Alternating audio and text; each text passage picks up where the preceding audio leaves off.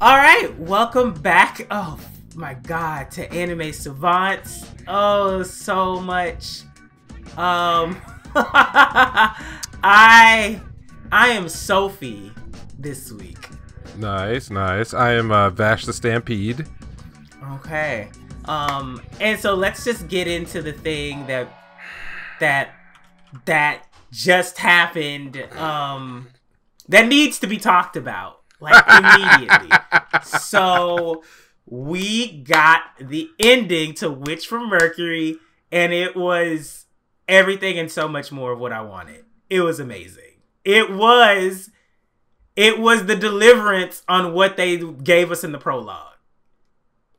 It was the 100%, deliverance.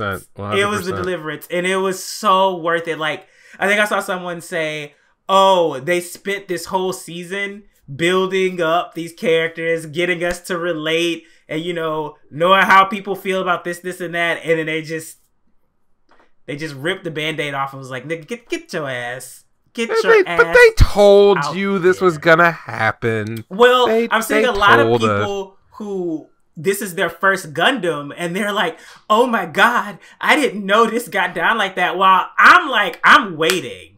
Like, I'm waiting for the ball to drop. It's gonna happen. And did it drop on someone's head? Oh my god. Wow. Sorry about that. Wow. So, what did you think about it?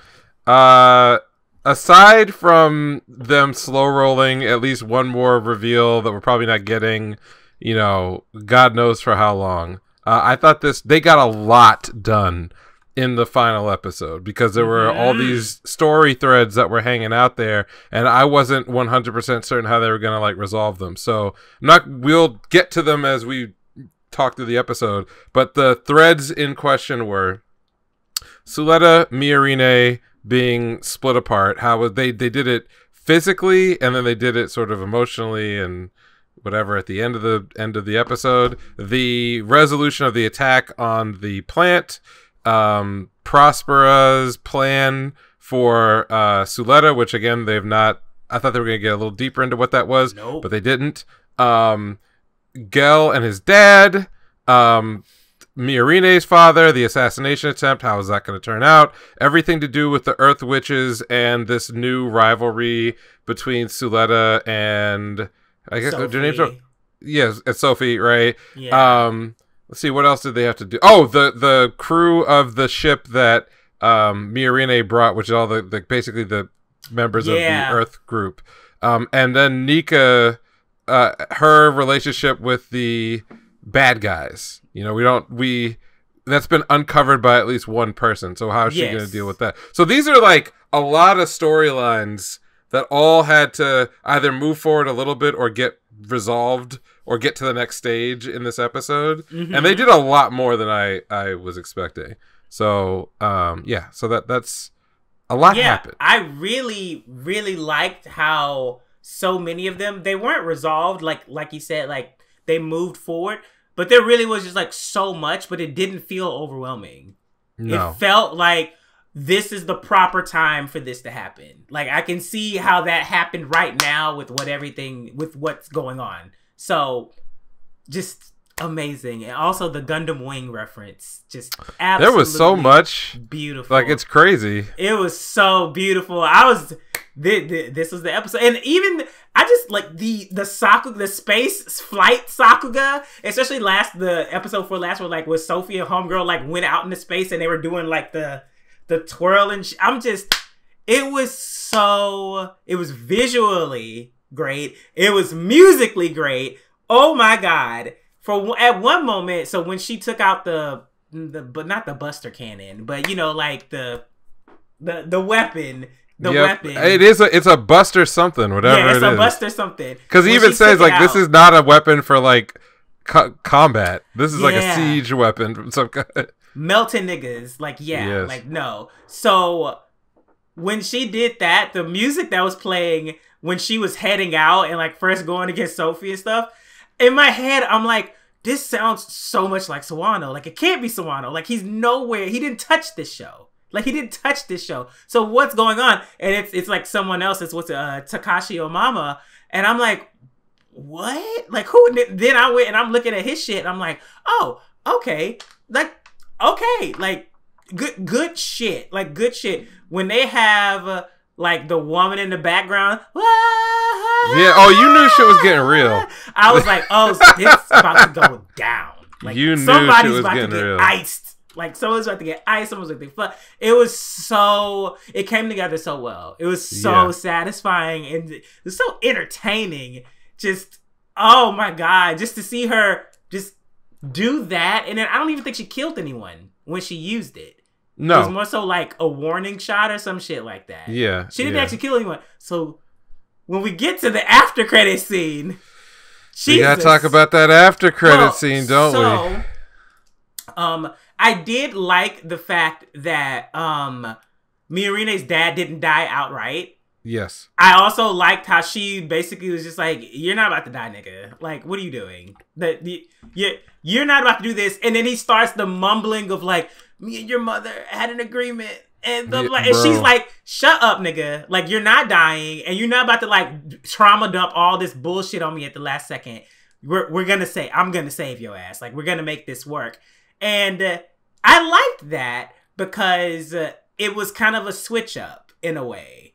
Because as opposed to... Now, the moment that Shadiq betrayed Guel's dad, I was like, that nigga's dead. Yeah, now, but you kind of got the feeling that was... When we knew that he had betrayed him for real, in the previous episode where Shadiq, where the other girls questioned, like, oh, you told him that the attack was happening now. You're just launching it immediately? Yeah. And he just looks at her like, you know what this is. Yeah. Which you know also, we didn't even get that much out that nigga this episode. All we got was a look. He was still smiling. He was still smiling through to the end. So now, I don't see him as the end game. I see him as a pawn who thinks he's more than a pawn.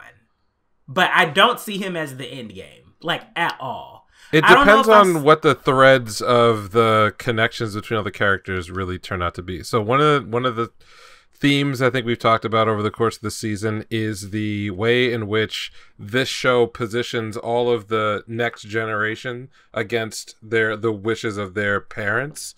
That's like the, not so subtle allegory that's happening is, the literally youth in revolt and trying to create a different world. So Shadiq is currently the prime mover of the storyline because it's his ambition to kind of pull the trigger on this sort of revolution and cause a bunch of chaos, presumably in order to further whatever plan that he has gotten us to this point. But he was not the prime mover prior to like episode 7 or 8. It's not like he was manipulating things to happen in a certain way. Shit. He was just observing. He was kind of out of it. And then, really, it was Miorine who was the mover. So, ironically, it's still the relationship between her and Shadiq that is the core of all the activity that happens, the dramatic stuff that's happening in the series. And everybody else is kind of caught in the wake of whatever that is. Because first it was Suletta getting caught up in all of the games for being the holder at school and then forming the company and battling over what is a Gundam and the people want to take the thing. But that's all. That was Miorine. Miorine pushed all that. Yeah. Because she wanted out. She wanted to escape. Ironically, by deciding that she was going to fight from the inside instead of run away to Earth, she reversed her relationship with her dad. Because up to the point that they formed the company, her father is the wall that she's trying to get over to get to whatever it is that she wants. Yeah. And then once he becomes a stakeholder in the company, you can kind of tell, like, she never hated her dad. She loved her dad. She hated the bullshit that he had put her through and all the rules. That's what she fucking hated. And you also saw their relationship growing in that, like, scene where they were talking about, like, the details with the company. And he was sort of teaching her certain things, which was also in a way a death flag for me, where I saw it as, oh, you guys are getting close. This nigga's definitely dying now because of all the animosity that you had in the beginning. But the way that they kept saying, Plant Quetta, he's dying. We got it. It's planned. This. it was too in our faces for me to be like, yeah, I thought you were dead, but now, not quite sure it's gonna be you. And that is purposeful writing because you want to leave out red herrings for the audience that are still important to move the action, the story forward. So, for example, you know, whether he lives or dies at this point kind of doesn't matter because he's been taken out of the story as an actor. He's, you know, they're gonna stick him in a pod, and me and Renee will look at him and be like, you know, I have conflicting feelings about my father because I hate this guy, but whatever. But then, you know, that's great because setting her up as the heir of Rembrandt Corporate, whatever, all that shit. The princess of the series. Yeah, it's very important that they do that because she is going to be the leader of one faction. Yeah. So she's gotta, so the audience has to kind of be tricked into absorbing, you know, how realistic that might be in the context of the story. So if you see her dad starting to teach her, you see their relationship starting to change, even if you cut it off right here, like you either kill him or you literally icebox him, doesn't really matter because the point has been pushed across in the story. Now it's about, you know, Miorine's conflicting feelings about stepping up into that leadership role, potentially of a organization she didn't even want in the first place. So that's one side of it. The other side kind of is referenced in Gel's story with his father, which is he actually did what Miorine always kind of said she was going to do, which was dip. He's got the fuck out of there. He was like, I ain't doing this shit. And we see that it comes back in this incredibly tragic way where he kills his own dad, which I thought was great. That's a grade A Gundam storyline right there. Isn't that similar to Zeta in a way? Like the beginning of Zeta almost?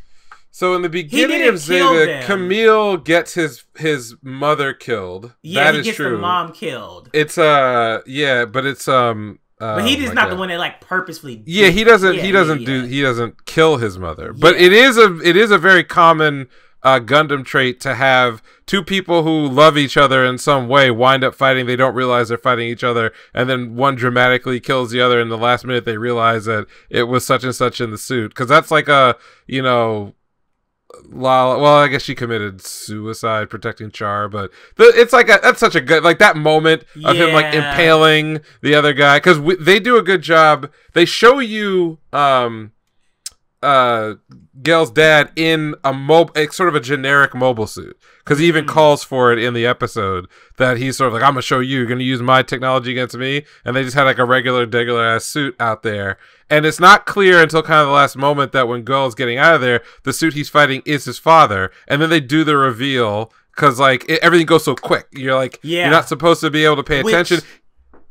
For a moment there, I actually thought like something might actually happen to Guel, because like when he was crying and like freaking the fuck out, I'm thinking, wow, is this just gonna be a tragic character right here? Like, they really just go off this nigga. This is like one of the bleakest characters they've had. Like, damn. But they didn't do it. No, but I telegraphed that the moment was about him getting over his barrier of having to fight, because it was a fucked up situation that he found himself in. He's in a mobile suit. It's been tagged as an enemy. He's actually escaping, but he's forced into life or death combat. He doesn't really know what he's doing. He's like evading and doing it, but you know that it's going to come down to him having to decide to save his own life, to grow as a character or change as a character right there. And that's exactly what happens. And then they hit him and the audience with the ultimate tragedy, which is like his growth literally came at the expense of the life of his dad. And so now he's going to have to carry that, and how that character rationalizes what happened. Does that mean that, for example, he doesn't know anything. He doesn't know who was behind the attack. Nothing. And it's not as if this situation was actually set up for this to happen to him. It was just an accident that occurred in the melee of battle. So does that mean that he's gonna find out and blame Shadiq? Does it mean that maybe he never knows how or why it happened and he winds up on the other side? He finds out at a pivotal moment. Right. Or he blames somebody for it that had nothing to do with it. So there's a lot of things you can do with it, with that moment, but that character had to go through a change. So the change that he went through was what we saw, and it was a very Gundam kind of moment. So I thought that was fucking awesome.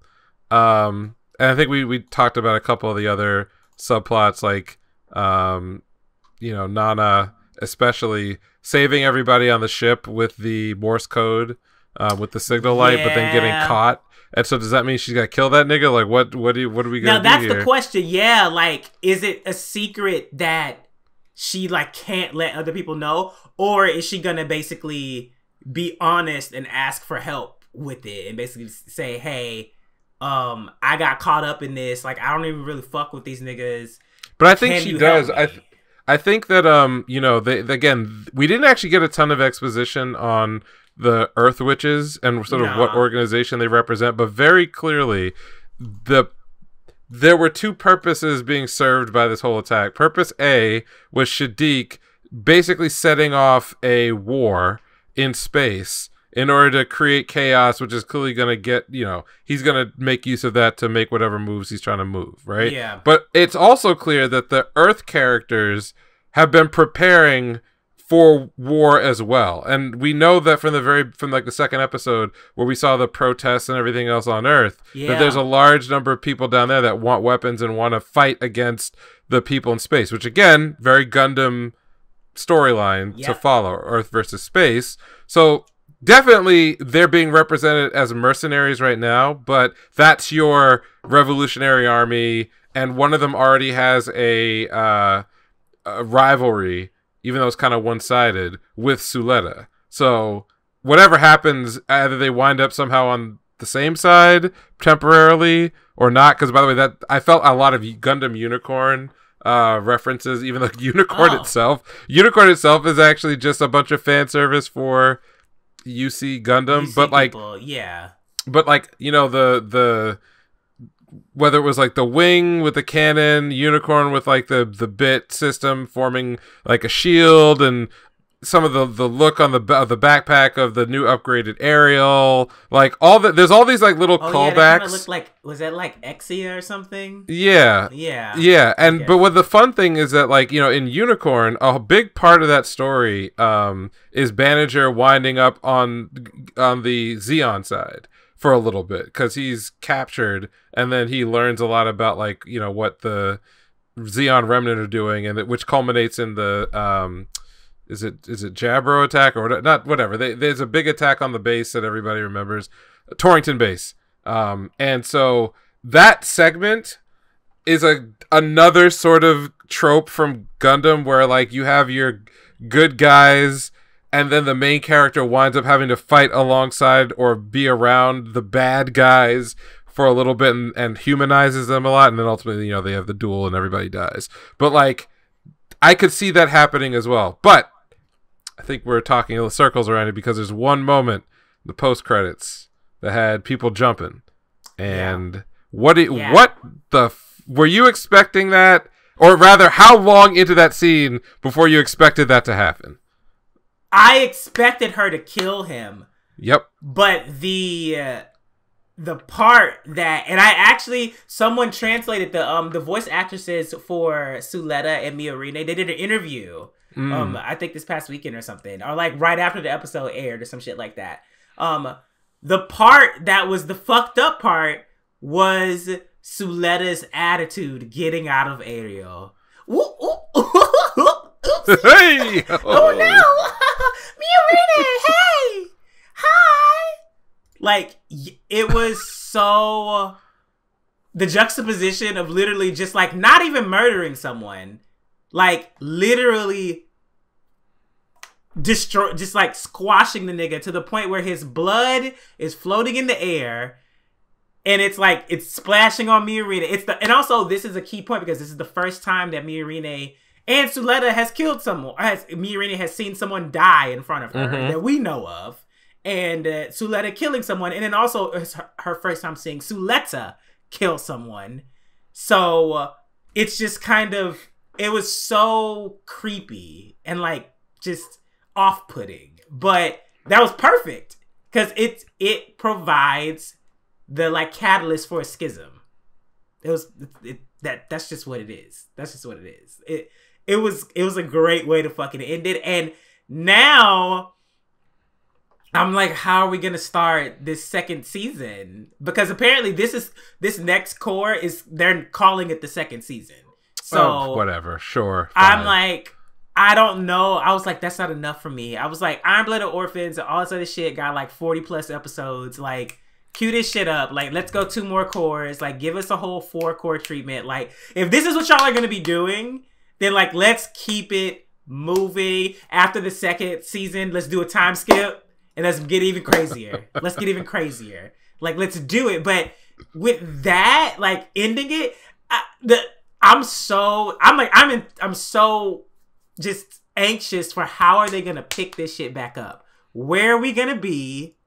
Are we gonna be right there? Or are we gonna pick it up where Suletta and Miorine are like just opposites? Or is Rembrandt gonna go into hiding or some shit like that? All of this shit, like, coupled with that ending part, is just so, it's so amazing. But yeah, it was extremely creepy. And the voice actress for Suletta, she said that the directors, they were like, have fun with this, make it funny. And she was like, what you mean make it funny? And they were like, make it like, act like you're playing around, play around with it. And so she was just like, oh, this is supposed to be off-putting, like, this is supposed to be like, what the fuck, girl? Why are you like giggling and like acting goofy right now? You literally just obliterated a nigga and you fell in his blood. So the setup for this scene was Miorine escorting the body of her father. Most of the enemy forces have either been defeated, captured, whatever. We're basically told over the radio that like the whole operation's a failure. And she's sort of pushing his wounded body along, and then all of a sudden a remaining mercenary kind of pops out the cut. And I thought it was interesting with that unnamed character, where he's basically talking like, oh, this is like some revolutionary shit, because he's like, if I can't get out of here, I'm taking this motherfucker with me, for Earth or whatever. And Miorine actually makes an attempt to protect her father with her own life, which is very interesting because, up until now, the closest that they've ever been has been in the last episode or 2, or the last episode where he's injured. So this is a very different sort of relationship than we're used to. But of course, she's just a child, she's unarmed, and just as the guy's about to pull the trigger, Suletta busts through the wall, like Kool-Aid Man style, and turns that nigga into Kool-Aid by giving him the palm of God. I think it's the first time since like Victory Gundam I've seen somebody, a non-mobile suit bound individual smashed by a piece of a Gundam. It's been a long time since I've seen that particular death, and they play that up for all the horror, because you get to see the hand coming down, the horrible noise, the arm disconnected, the hand is smashed into the ground, there's blood pooling around the hand of the Gundam, which is very symbolic, because in the next scene when Suletta comes like spilling out of the Gundam, hey, how you doing, Miorine? I'm here. And then she raises her own arm, and she is covered in blood. And her hand is covered in blood. Yeah. Right, the palm in particular, and she's like blood spattered everywhere else. Miorine is staring in horror. Suletta's like, I'm here to help you. And she raises that bloody hand, which now mirrors the Gundam's hand, which is covered in blood as well. Yep. And Miorine's only word that she gets out is murderer, which is sort of like, what the fuck you talking about? You were about to die. That's not murder. That's defense. So Miorine is actually incorrect in this situation. Yes. She's being a little baby about this. And Suletta is this inhuman monster that she's portrayed that way, she's acted that way, which is the culmination of the conversation that her mother had with her, where she twists the, if you take one step, one step, you gain one. You gain one, you take a step, you gain 2. Yeah. But her mother twists that ideology to explain why it's okay to kill people, which in a sense her mother was also correct, but you could just tell that this was a part of what her mother wanted Suletta to become. Somebody who is completely unaffected by the monstrous amount of damage that she can do. And again, I'm gonna double down. I think that Suletta ain't a person. No.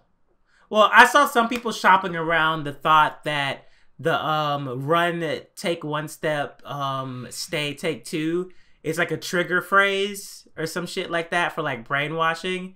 I thought that was pretty valuable. I don't know if I could really buy it. I don't. I think that Suletta's just like really simple. Like she's if the intent was to get that across to the audience, that expression is a control phrase for Suletta, I would have a couple of problems with it story-wise, just based on the things that already happened. So the first issue I'd have with that theory is that it is very clear that Suletta understands the philosophy behind that statement and uses it proactively early in the series and acknowledges that her mother taught her that particular phrase. Second, other characters who are around have started to believe in that particular phrase, as a positive motivator, and any one of them could say it.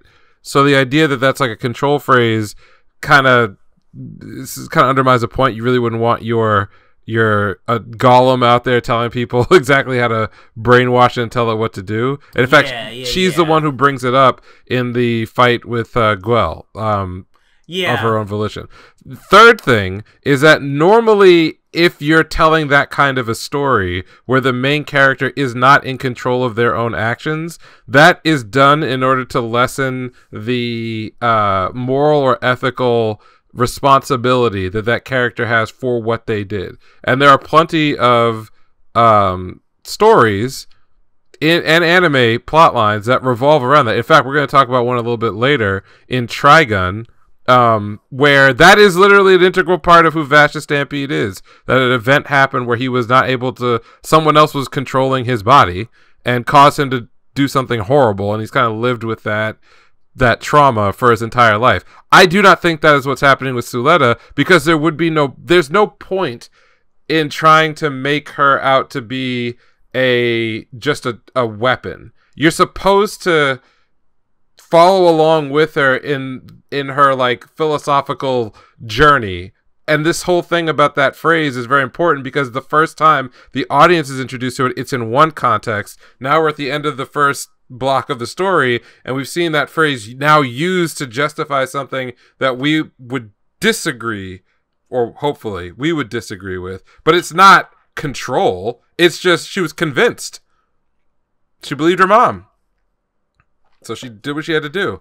And so I don't buy that she's brainwashed, and I think that's a way for members of the audience who don't want to deal with the complication of what has happened in the story, maybe spinning for themselves to get out of, holding anything negative alongside this particular character that they like. Whereas, like, I love it because it's twisted, but it's twisted in a way that was, we were introed to it before, so this is a payoff of a prior story beat, or at least a partial payoff. So I want to see where that goes. Okay. Anything else from the episode that stood out? Animation was great. We got some cool mobile suit designs. I thought the action choreography was excellent. I think in a lot of these non-mainline, like UC Gundam series, sometimes you can get wrapped up in just wanting to show the cool stuff, but you kind of lose track of where the fuck everything is happening, which is hard to do in space because there's no landmarks visually to like center you, the viewers. The scene where the sisters were fighting together was really nice. Yeah, it was excellent. And I think that whoever directed those particular episodes understood the visual language of Gundam in a way that I could have watched that same scene. Like, this could have been, Char's Counterattack, like the movie, because there was just a lot of good understanding of how to present space combat with giant robots. So I really appreciate that.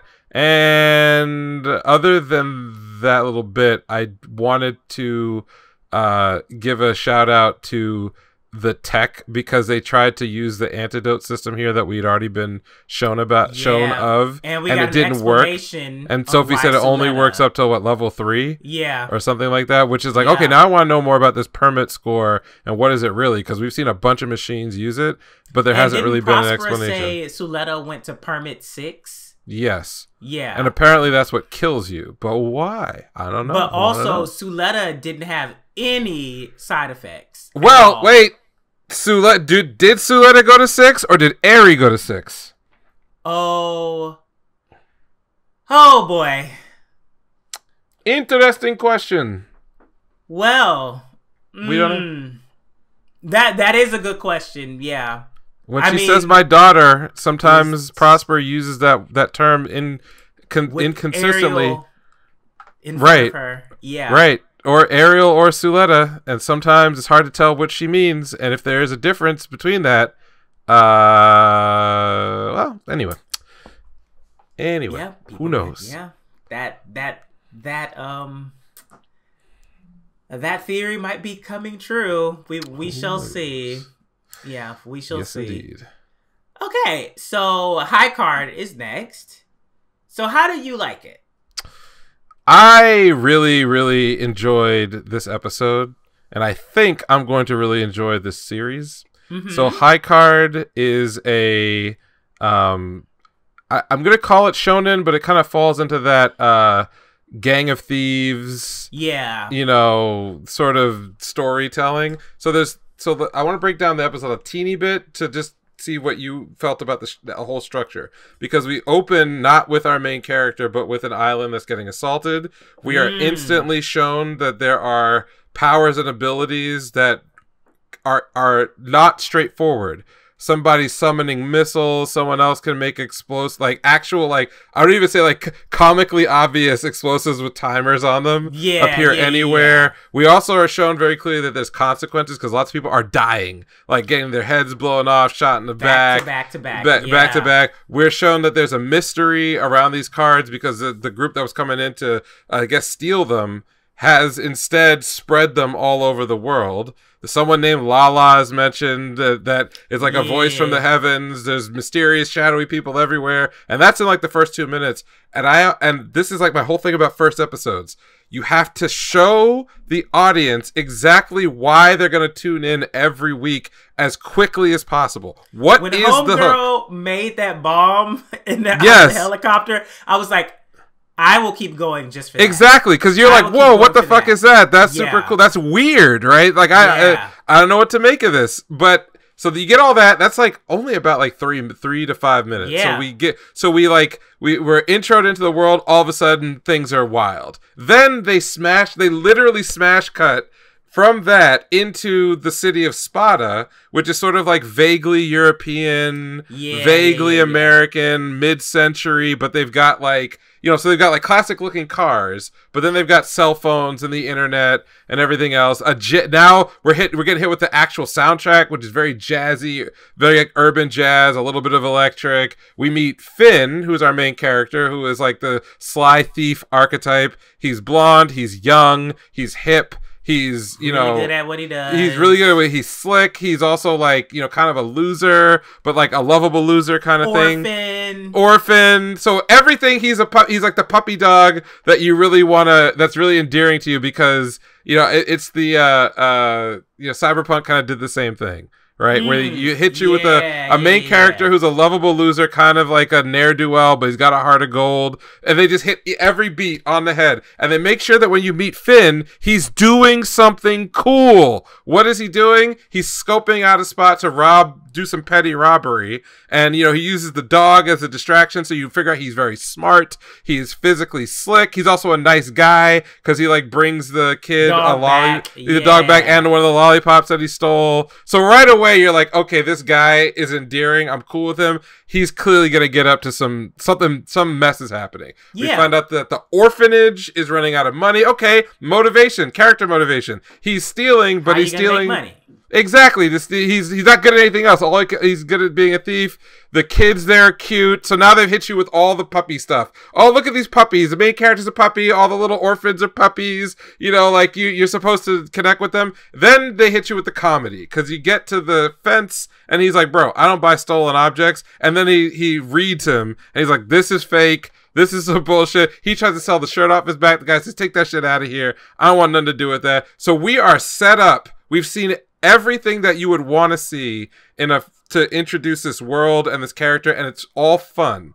And then we get the casino because he is like down on his luck. He's like, bro, whatever it takes. There's a place to cheat and win. Right. Casino.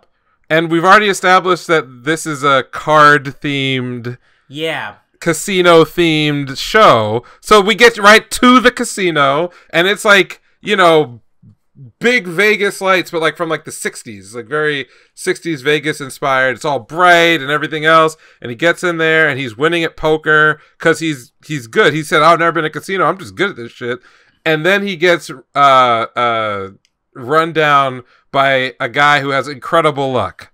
And now we're getting into the magic. Now we're getting into the mystery. And this guy's hitting and hitting. And we already know. The audience knows there's magic in this world. Finn doesn't know that. He just knows he's getting rolled. And that allows him to get tied up with this person as the folks at the casino zero in on him. And that's when I think what was a good episode, just good, solid episode, went from good to great. Because when Finn is in that back room and we are suddenly introduced to like insane characters with insane abilities, weird fucking shit. A guy who can turn you into parts of your body into marbles, and he's like firing them like bullets. They kill the dude, so cool. Right? So with the who's got like the super luck ability, and they actually find a way to do some good exposition to teach you a little bit of what the fuck this shit is, because they tell you like, oh, here's how his powers work. You know, you see someone equipping the card. Exactly. You're visually taught like what now. If I see a power use, they have a cool glove that has like the suit and the of the card on it and whatever else. We learned that like these apparently are known. These cards have abilities that are known about. And then the cool thing, I like how like the guy's luck ability, he's like, oh, I can't die, right? So people try to kill him and like comically they die themselves in horrible ways. But then the other dude is like, well, you can't die, but I can fucking murder your whole family and I can do all this other shit. And when the guy takes the glove off to give the card to the bad dude, he gets all the negative luck. Yeah. Right? Yeah, when he like tripped on the marble and then he trips on a marble and falls onto a gun. Oh my god. I was like, that actually, I had a question about that too, because I was just like, is that because he lost the glove and this was like the build up of all maybe of that? Which I mean, we don't know how the power system works. Right. So they like, kind of leave that. They kind of leave that out there, but even if it wasn't, it's a fun little miniature story because all of his cheating using the thing came back to him and he died. But it also served another function, which was to set up the situation where Finn, who is a thief, we've already been shown that in the episode, uses his powers as a thief. Just not magic, just like he's good at stealing shit, to steal the card and get the fuck out of there. Okay? So that's a payoff. That's if this whole series was one episode, you got a setup and you got a payoff so far for almost everything that they've done. Then you get like a fun car chase where like, you know, he robs the guy of his keys as he's like running out of the casino. Marble dude's after him. The guy who's there to attack the marble guy, who also is now a cool character we've been introduced to, wearing the red jacket, you know, because he seems to be able to go toe to toe with this ability, you know, and he's probably an ability user himself. They do the fight, cars get blown up. Then you get the final showdown where Finn pulls out the card that he's had his whole life that he knows nothing about. He says, fuck it, I'll try.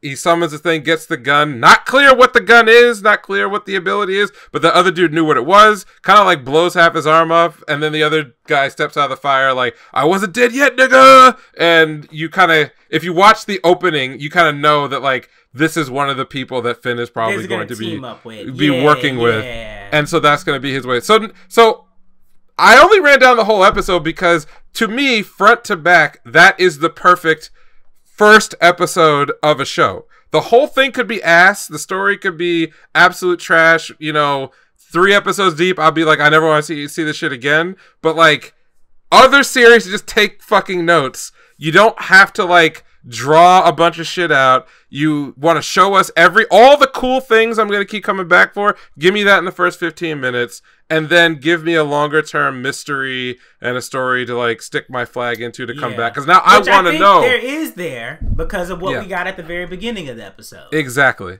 So if it wasn't clear, I am so impressed by the way this first episode of High Card came together, and that's not even talking about the visuals and the mood, because I got a real Persona vibe out of this. I really like the visuals, like a lot.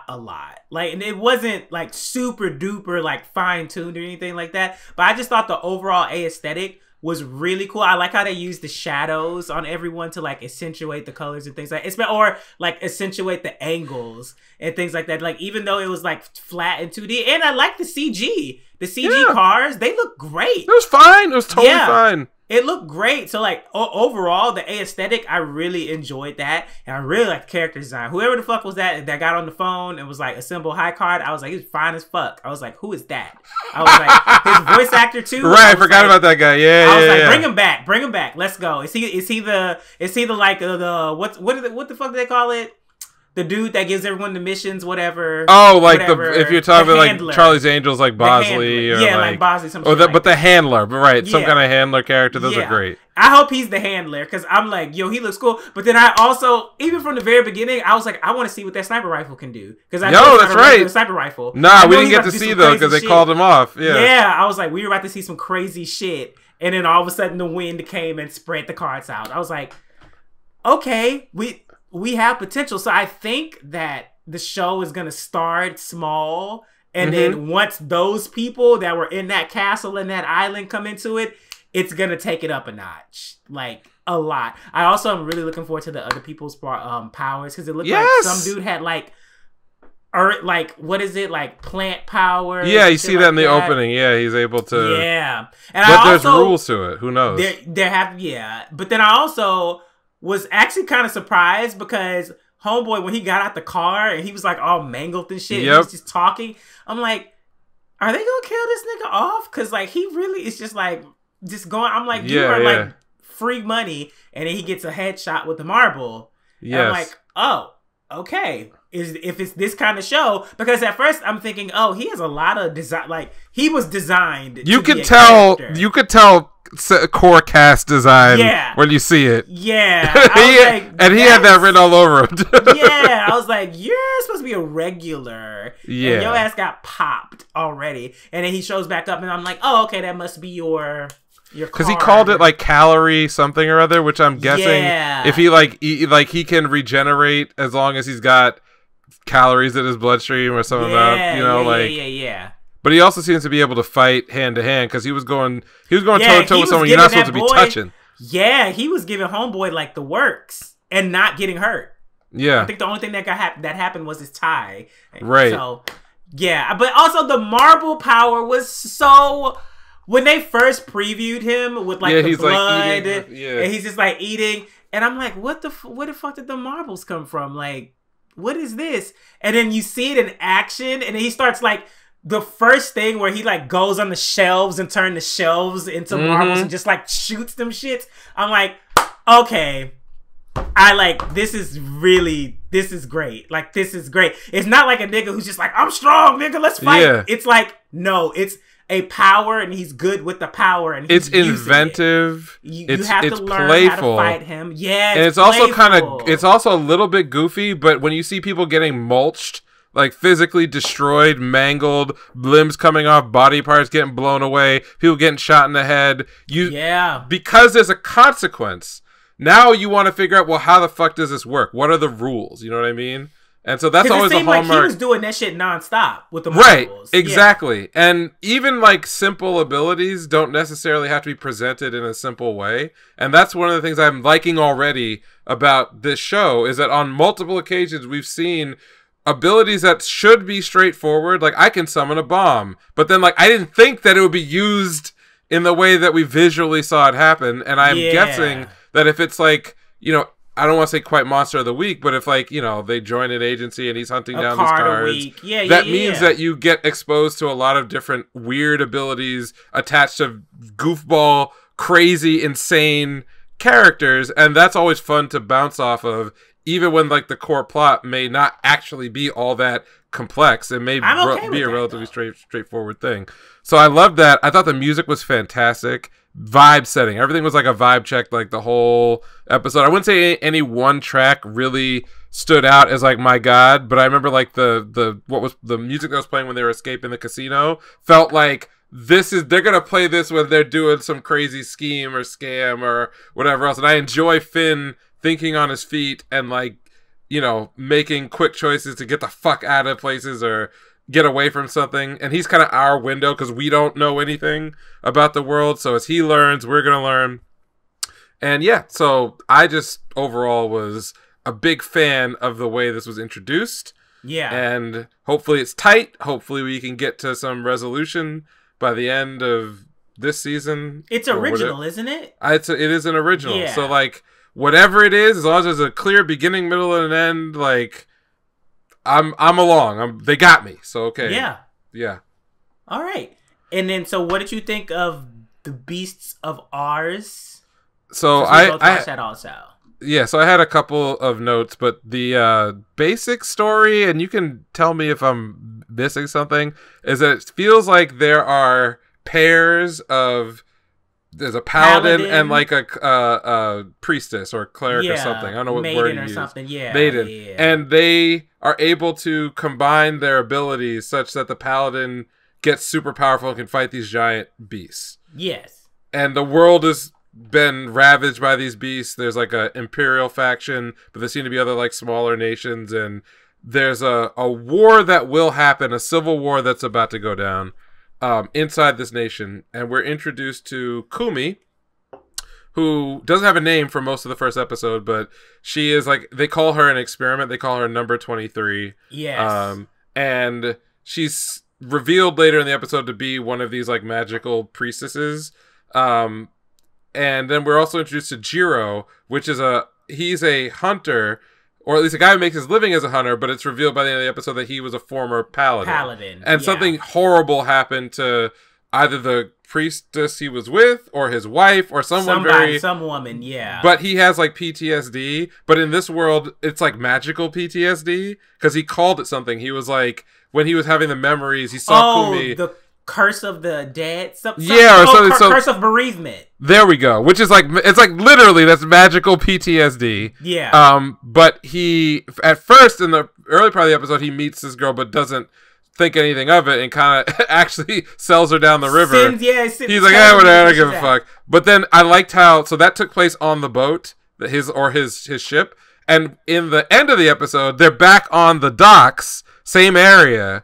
Only this time he decides to save her. She's cornered by the Imperials who want to like capture her and take her back. So in this story, it seems like something's going on with these beasts that's driving them crazy, and it's gonna be Jiro and Kumi and maybe that like cat trader, cat merchant, information merchant, that knows whomever, because she gives Kumi this ring, which is clearly important because it like attaches to her and like gives you like the legend, like, oh, this person who does is gonna save the world. A higher technological level than a majority. Of 100%. Should mention that it's like this. It's also a very like, it's not high fantasy. It's sort of a little steampunky.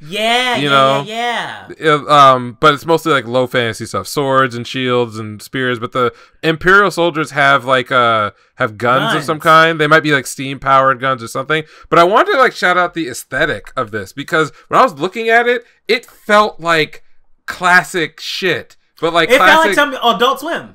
Yeah, and it felt like, I'm gonna call this like modern classic because I'm older now. So like when I was in my teens and 20s, classic was 80s and 90s anime. That's what it was, because that was the stuff that was popular kind of before I was even aware of what anime was. Yeah. Now we've gone forward in time, 20 odd years, and this show's look harkened back to stuff from the 2000s. But specifically, I got Studio Ghibli vibes, Like a little bit of Nausicaa, a little bit of oh yeah, okay, yeah. You know, like some other stuff. But then I also was getting, and I don't know if you remember we've talked about this show on the before, but Zammed: The Lost Memories, which is a Studio Bones transforming mecha show, but it had that same color palette, which is all like pastels, and like the way people were dressing kind of had that like native low fantasy kind of look to it. And I could there's some other sort of representation. Actually, one thing that I really thought of was Madhouse did a Final Fantasy movie in the 90s called The Legend of the Crystals. And if you go back and you watch Legend of the Crystals, there's so much like visual influences from like the architecture and other things in it. I actually went back and just started watching the movie because I was like, it's been 20 plus years since I watched this movie. And as an aside, I didn't realize that in the dub, the person who's playing the main character, Pretz, is Tenchi Masaki's voice actor. Oh! It's Michael Kermit Williams. Not really surprising because those they were used everywhere. But he was great. You know what's funny? He was good. He didn't really do a lot of other main roles. He was all over the Tenchi series. He was in Tenchi Universe. Yeah. Like he did a lot of those dubs, but like outside of that, it's a lot of like supporting voice work in like, you know, bigger series, but nothing you would specifically remember as being that guy. So between Tenchi and that Final Fantasy movie, that's about all he ever really did as like a leading voice actor. But his voice is so iconic. So when I started watching the movie, I'm like, I swear to God, I know this VA. I know this VA. I'm like, it's fucking Tenchi. But anyway, the visual style that they go for is a little bit unsettling when you see like the beasts and monsters that are out there. Honestly, it kind of reminds me, now that you were talking about like early 2000 stuff, it gives me Eureka 7 vibes. Oh, 100%. Yeah, the landscape and the scale of everything and like the trees and the fauna. You're totally 100% correct about that. Yeah. A little bit of Evangelion too, and like when that last monster that comes in the first episode that has no head, it's just got like the glowing neck, and it's like creepily human, but it's not like Attack on Titan grotesque weird proportions. It's just something that large shouldn't have fingernails and like, you know, whatever. Like the pig thing was completely like, okay, I can see that being a monster, but the headless one was definitely, and wasn't that the same monster from the beginning of the episode that they were having problems with? Yeah. Yeah. And I also think that there are, you can always tell, and this is also another original series, but you can always tell when a good deal of effort was put into world building that isn't explicitly a part or necessary for the story to be told.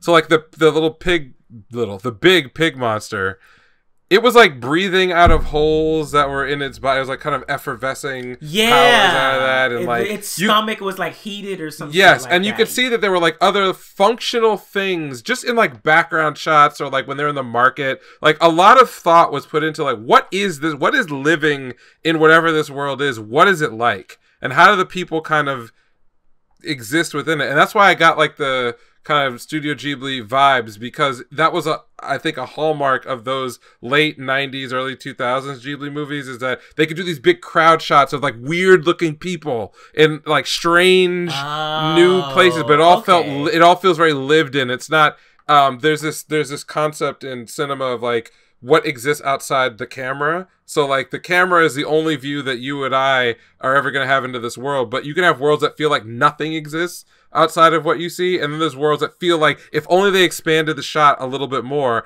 I would see so much more cool stuff, you know, that would, because I can expect it now, because I've seen like, you know, there was something super unnecessary that they did. There was like a when they were in the shop, so Kumi is like running around in the city, and she runs into an older woman who like, you know, is like, hey little girl, what are you doing, but actually like takes care of her and brings her into like the shop that she has, and like the clothes that are just hanging up that you only kind of see out the corner of your eye look like super drab, but then Kumi comes out in like this like cute outfit for a young girl, and the woman's talking about like, well, back when I was getting around, like I was also kind of a looker and whatever. And then she goes outside, and I noticed that like the hood of the thing that she was wearing was the same kind of hood that someone in the earlier shot was attached to their clothes and was like walking away. And I'm like, you don't have to do that. You don't have to make a style and then have the style hold true even with your like unique clothing that you're drawing just for your main character. That's extra fucking work. And whereas you could just make everyone like have the same clothing and the same, you know, just reuse everything, but or like be droll again enough in the background and not even be noticeable. Yeah, right. What did you feel about the one kind of fight that we got, which was Jiro really saving that guy? So yeah, I actually thought that was pretty interesting. And it shows that, well, actually, so I can't really say that it shows that because we don't know that much about the show. So like, I was going to say, oh, it shows, you know, like everyone has some sort of like minimum physical ability, but Jiro was a paladin, so we don't know like if he went through some kind of special training or for him to be able to resonate with the maiden priests or whatever if something happened. Like, so he's definitely different from everyone else. But from what we saw with that nigga just running down, he ran down the wall. I was like, oh, we getting this. And then the camera was like this as he came down. I'm like, is this a glimpse into the future? Because I like that. I like that looks sick. Like, and it didn't need to be a drawn out like, oh, he's dodging and oh blah blah blah. Yeah. Boom, boom. They did the thing, you know, they showed him hitting the pedal, going up, done. Action sequence over. It did what it needed to do. Basically, it was kind of like an appetizer, you know, a little aperitif. It was like, we're not there yet, but when we get there, you can look forward to this. So, and they showed you in the very beginning too what a fully empowered paladin could do. I forgot about Homeboy with the.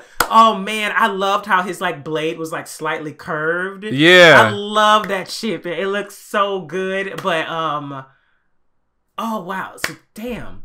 Yeah. Oh wait, well now that's making me think about like I thought that nigga like sliced the monster in half. Oh right, but maybe it was the same kind. Oh, okay, yeah, maybe it's the same. Someone couldn't finish it or some shit. Or we don't really know what these monsters are anyway. Like, they could... Yeah. That's why I wrote in my notes, like, Evangelion with, like, a question mark. Like, are they really... Are all these things really monsters? Or well, there's definitely some kind of experimentation going on. Yes. And then, so, the crystals that the crazy dude... I don't know what he was. I don't know what the fuck that was. I don't know what that was, but he was eating... It didn't look like a medicine. It looked like the crystals because...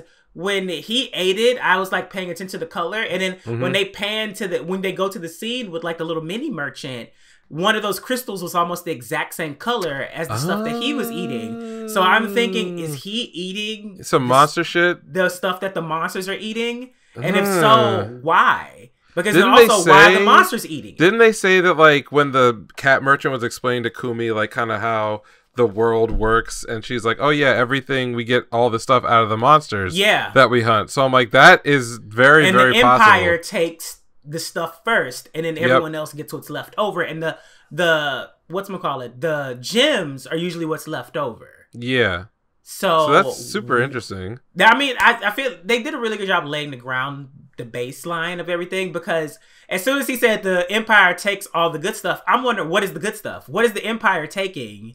Because it doesn't seem like you all know what they're taking. Right. It just seems that like, oh yeah, the Empire, because it's on their land, they take like, you know, some of the best stuff or the best stuff in the monsters, and then, you know, we do these things and we sell it and things like that. So I already with the Empire, homegirl trying to talk to the Emperor, I'm like, we'll see you down the line, girl. Yes. Like, yeah, you won't join today. Is this 12 or 24? It can't. I mean, if they try to, there's so much world building.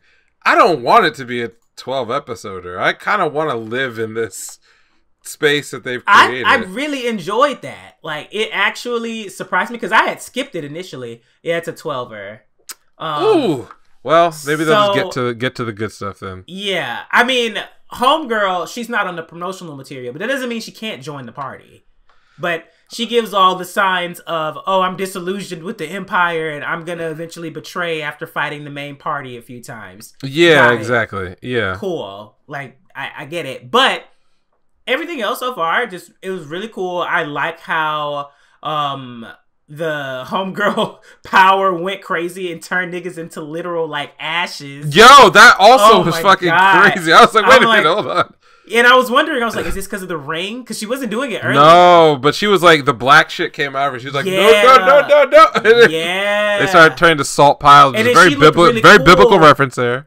And then she looked so cool when like the power was like just like coming off of her skin, and shit like that, and it was like blue and like orange at the same time. And Jiro was like, he's like, how are you out here with no paladin? What is going on here? Like he turned into stern dad mode, which is what the last thing I was gonna say is, I think I just gravitated to the story because I like father characters. Yeah, I like that dynamic. Really liked how when they first met each other on his boat, it wasn't like oh, he's hot, oh, she's hot, oh, no, I'm nervous. I was actually happy that there's no sexual attraction at all. No, it was like if anything, it was like playful like, and get the fuck out of here. Yeah, like who the fuck are you? Okay, I'm drunk. Yep. Dude. See ya. Oh man, I'm out of booze. Like, there's a lot of comedy. Even I realized now that you mentioned about, I forgot that the Imperial soldiers got turned into salt, which is a horrible death. And we've actually seen some potentially horrifying things that can happen to you in this world if a mistake happens. Yeah. But I actually appreciate that they're doing something that, again, I have not seen for like 20 years, which is the balance between actual like comedy gags that are embedded into very serious situations that aren't like deliberately over the top. Like we talk about Back Arrow. Back Arrow's like this funny ass weird series.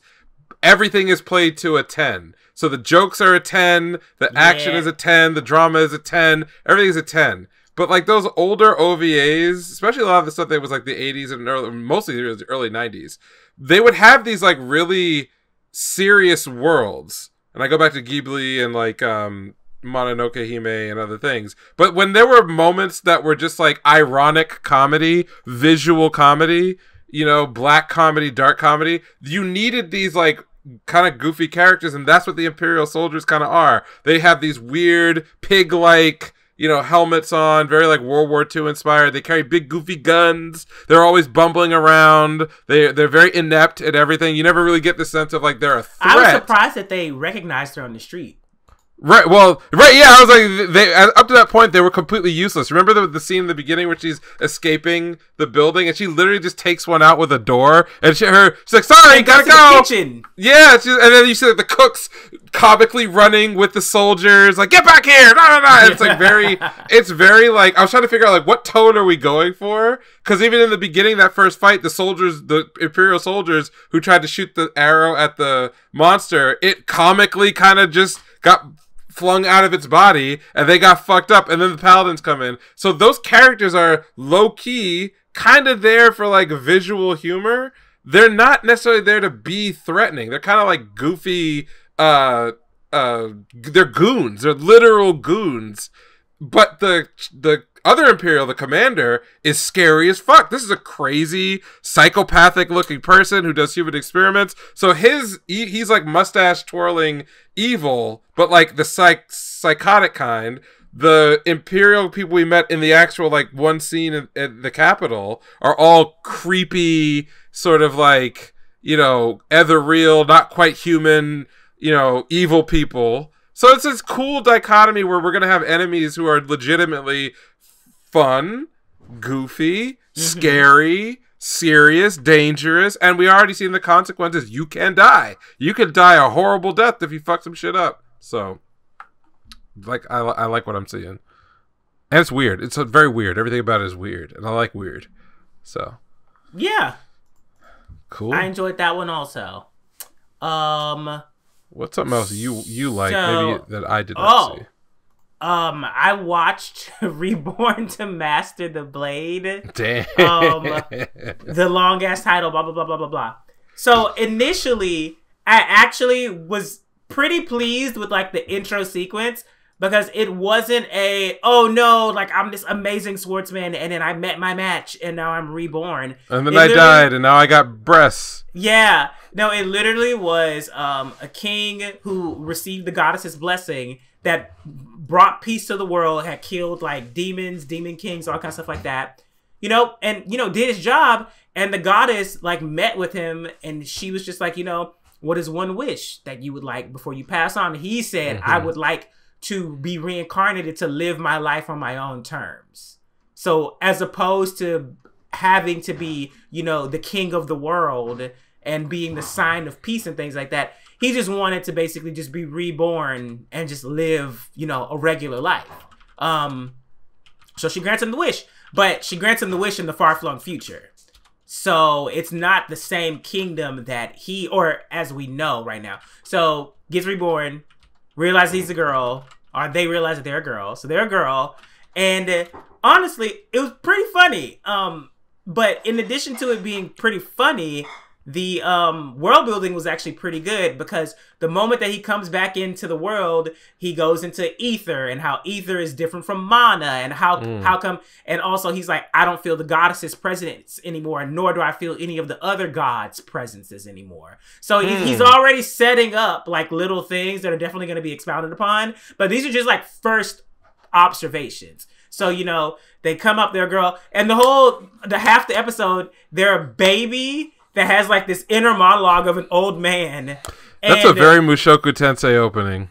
It is, and it did a Mushoku Tensei, because they literally they go over the aunt's house, and apparently there are these things in the world now called magicite beasts, which are like monsters that have condensed magic. But he also noticed that the majority of humans do not have magic, and apparently for you to be able to use magic, you have to be granted a crest. So his older cousin, who's 8 years old, just got his crest, and apparently, and so magic beasts are attacking. This is such a Mushoku Tensei. And so like this was a determining point for me to basically be like, is this gonna get dark? Like, what are we gonna do? Because right on cue, a magicite beast literally bursts into the house, and it's like it's only the two mothers, his two cousins, and the girl. So what happens is the mom immediately is just like, fuck this shit, I'm fighting. Like, let's go. Like, she literally like pushes the nephews out the way. She's like, I'm gonna fight. And so he's like, you know, looking at the mom's sword. She's like, oh, the women are actually like trained pretty well. Like, this is cool. But then the mom's sword apparently doesn't work, because you have to be able to fight magicite beasts, you have to be able to use magic, or like you have to have one of the crests. So the only person who could actually fight the magicite beast was the 8-year-old. There you go. I like that. That makes logical sense. Yeah. Within there, yeah. 8-year-old gets washed immediately. Immediately. So then he, as a baby, is like, damn. Okay, I'm brand new here, but like, I can't let these people die. So he literally like crawls out, and then like, as the dragon is literally about to like bite the baby as a whole, the baby just like yells and like unleashes like a concentrated blast of ether. Oh damn! And destroys the magicite beast and like the entire half of like their house. And so I'm like, okay.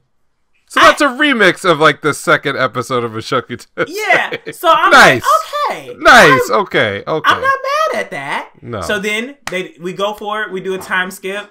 And there's like comedy like strewn throughout it, where they're like looking in the mirror and they're like, bitch, I look good. Like, I'm so cute. I got reincarnated as a girl. Like, I got reincarnated as a cute girl. I'm gonna be hot when I get older. Shit like that. And then cute people walking in being like, you really like that mirror, don't you? And they're like, oh, no, wait, hold on. I'm not gonna see that. Anyways, episode goes on, and the final part of the episode is the main character showing off where this group of merchants come to like spar with the knights, and their families are like part of like the holy knights that protect the city and shit like that. And merchants, which makes absolute sense, the merchants actually train with knights because the merchants have to travel like the lands where the magicite beasts are plentiful, so they have to know how to fight, especially the magicite beasts.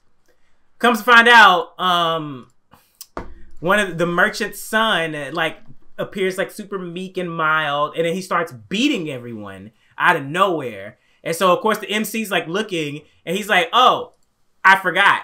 None of you guys actually have like a feel for magic, so you don't see what he's doing. So the merchant's son is actually using a magic to like subdue people and make their like reactions slow. But he's the only one that can see it. And the merchant's son is actually cocky and being an asshole and things like that. So the older cousin, who was 8, and he's like 16 or whatever now, he goes against them and he says, hey, don't look him in the eye. That's how, he doesn't say that's how the magic activates, but he's just like, try fighting him and not look him in the eye. This nigga fights him, doesn't look him in the eye, starts winning, and then runs headfirst into a fucking wall. Damn. So I'm like, wow, is this where we're gonna end the episode? Nope. MC's just like, hey, fight me. And he's like, I'm not fighting a little girl. And she's like, I will. She's like, I'll air your shit out. I'll tell everybody what the fuck you're doing right here. I'll air your shit out right now. And he's like, okay, fine. I'll fight you. Embarrasses the shit out of him. And then everyone's like, oh shit. And the dad is like, it's a fucking prodigy. Oh my God, I got a prodigy. And that's where the episode ends, where everyone's like celebrating. Overall, super simple, straightforward, does not take itself way too seriously. I enjoyed it. I enjoyed it. It wasn't one of those, you are in charge of saving the world, and it's only you, and you have to save the goddess and stuff like that. It's like, no, they notice the goddess is missing, and, you know, they still have the hero blessing, but also they got reincarnated because they wanted to just live the life at their own whim, not basically be like, oh, I'm gonna, like, rule the world one day because I'm so powerful and so much more smarter than everyone else. No, they're just gonna go through life however they're gonna go. So, really enjoyed it. No, that's really cool. I like that they are, again, cribbing notes from good series. Sounds like, and I think that the character design is actually not that bad either. That's why I was like, I was almost there, but I think in my heart, I want all those like reincarnated as a girl stories to be Tanya the Evil. Like, that's what I want. It has nothing to do with what this show is trying to do or any show. I think like I'm still stuck on that as like my archetype. I just want to see more of. So I don't want to hold that against what could otherwise be a fun show. Yeah, and I think that's what it is. I think it's meant to be a fun show. I don't think it's meant to be the sleeper hit of the season that's gonna, you know, have everyone reeling and being like, "What's coming next?" No, it's just gonna be fun. I think it's gonna be fun.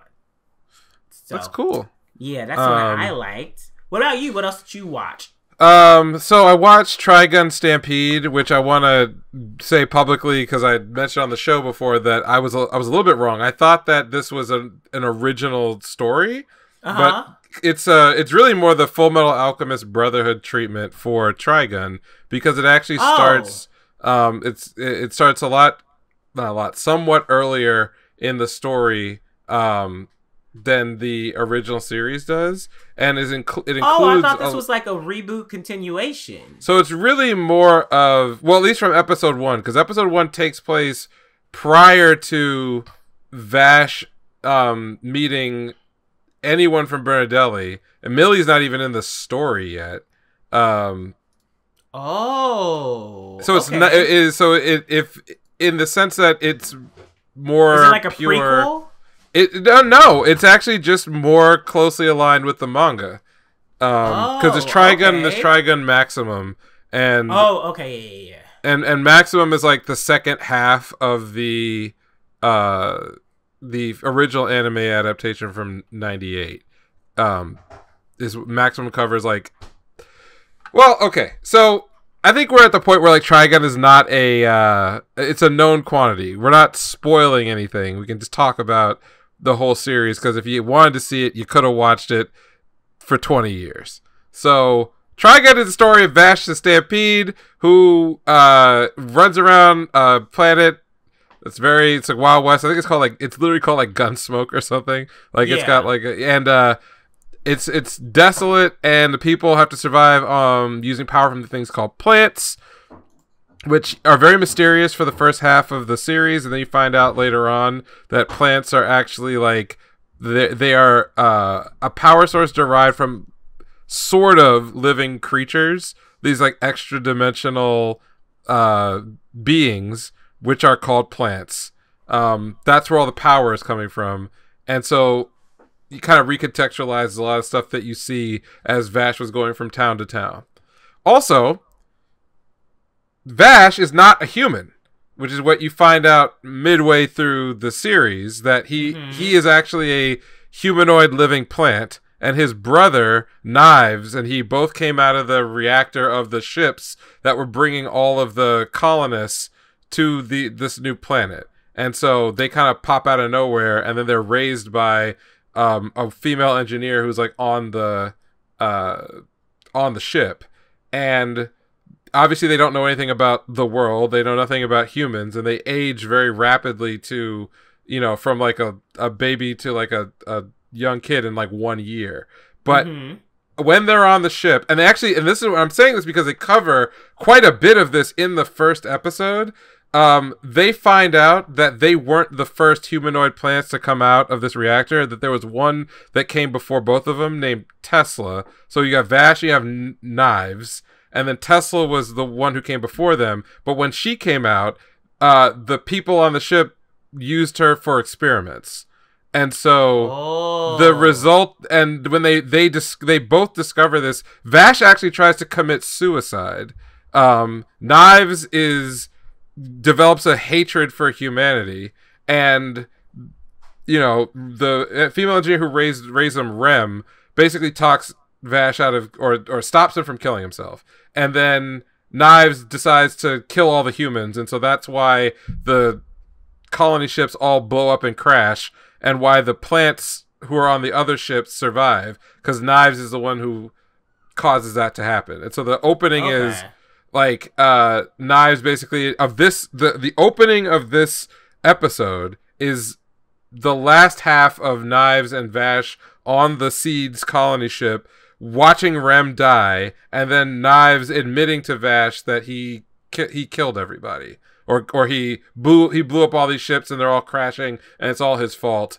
You know, and then you just cut to the desert and the story kicks off. So I was wrong in thinking that it was a original series or something that sort of takes place after, you know, the story, for a couple of reasons. One of the big ones is that you actually get a tease for Wolfwood in episode 1, because you see something go by with like his signature cross, or the coffins with the cross on it and everything else. But the whole first story takes place in a new town, at least from the very first episode of the 98 anime. And I'll leave it there for a minute. So that is the setup, is all of the really weird space sci-fi fantasy stuff that you don't learn until halfway through the original anime.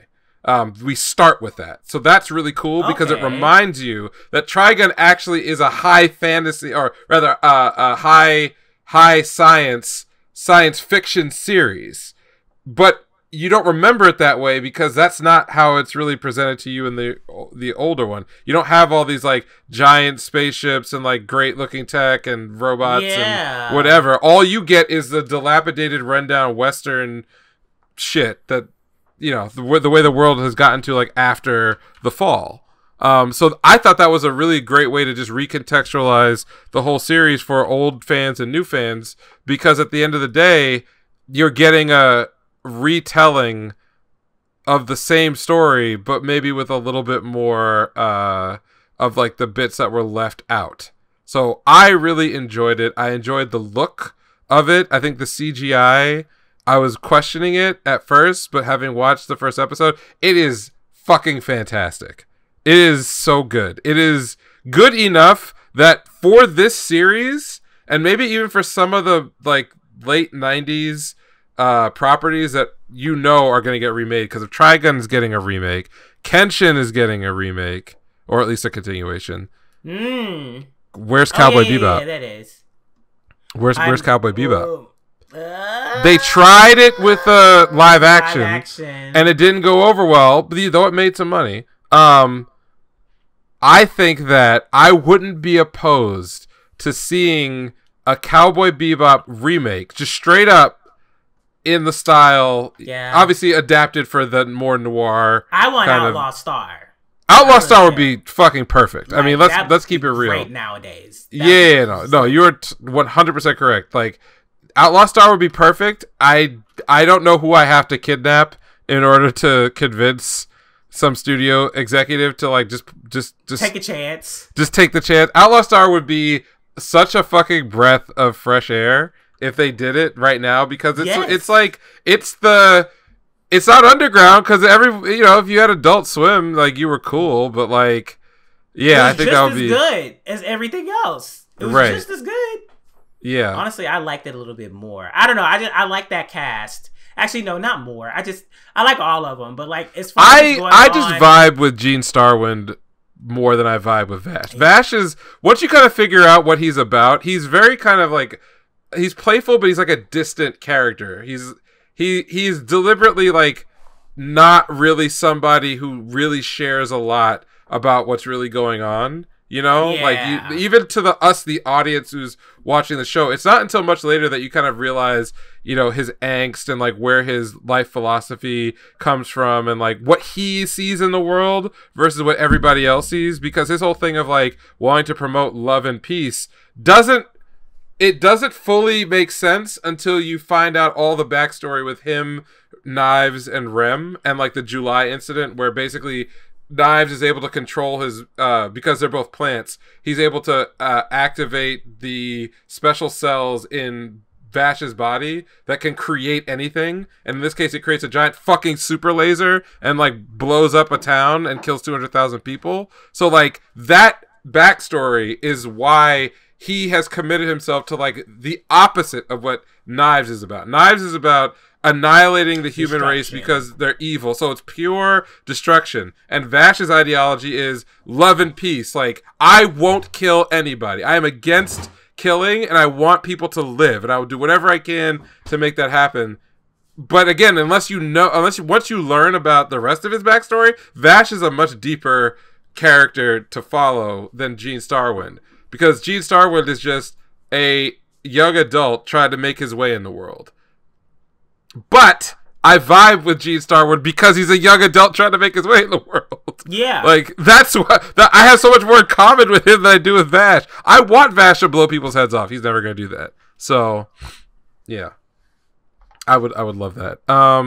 Animation wise also, I think we talked about this in previous episodes where CGI is tough because you can do things with a 3D camera that can either make you very lazy as a director or make it difficult to translate what worked in 2D into that 3D medium. Some directors will cheat and they'll just shoot it like it's a 2D anime, a drawn anime. Mm-hmm. But then you get this weird uncanny valley, even if they have like great filters and post-processing, there's this separation of like the character in front of me on the screen, the space that they're occupying, the background, everything else. It just layers in this weird way that you could just it just doesn't feel right.